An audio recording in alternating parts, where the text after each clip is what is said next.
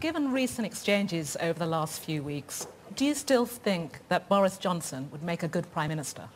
I think Boris is a very talented politician. He was a great mayor of London, and I've always said he's got a huge amount to give to public service and public life. I don't get to pick the next Prime Minister. That will be a decision made by the party and by the country when the country votes. And so I'm not going to put the black spot on anyone by saying who should or shouldn't do the job, but he's a very talented guy. On this issue, we disagree. I really think we'd be making a big mistake as a country. I think we'd be shrinking our economy. I think it would have an effect on people's jobs and livelihoods that would be bad. I actually think it would diminish our country because I want us to be Great Britain. I want us to be out there trying to help fix problems that affect us back at home, whether that is migration problems, whether it's climate change, whether it's fighting terrorism, whether it's trying to stop Iran getting a nuclear weapon.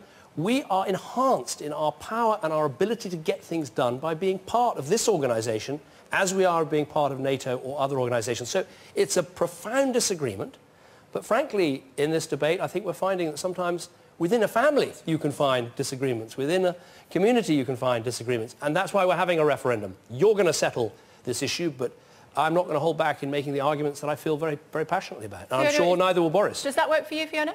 I don't think quite answered the question. You haven't answered the question. The question was, do I think Boris should be the next Prime Minister? No, I'm saying I'm not going to... A good one. I've said he's been a great mayor of London. He's got plenty of left fuel in the tank, and I'll let other people decide. And that's as far as I'm going to go. OK. James Dex. Mentioned the Council of Ministers. Which nation has been most overruled in the Council of Ministers since you became Prime Minister? This is a totally phony statistic, which you're about to deliver, because I've read about this one. 12%. And the truth, I tell you why it's a phony. Let me tell you exactly why it is a phony statistic.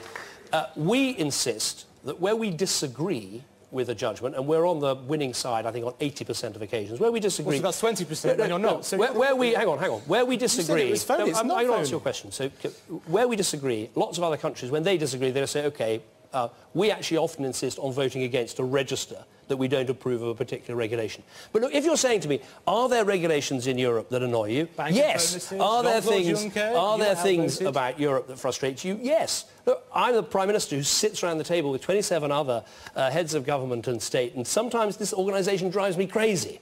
But do I sit there and think Britain would be better off if we left? You know, are we quitters? Do we think we quit the European Union, we quit the single market, and that somehow we would be better off? Absolutely not. I'll tell you what it would be like. We would be outside the room. The European Union doesn't stop existing just because we've left. The channel doesn't get any wider if we decide to leave.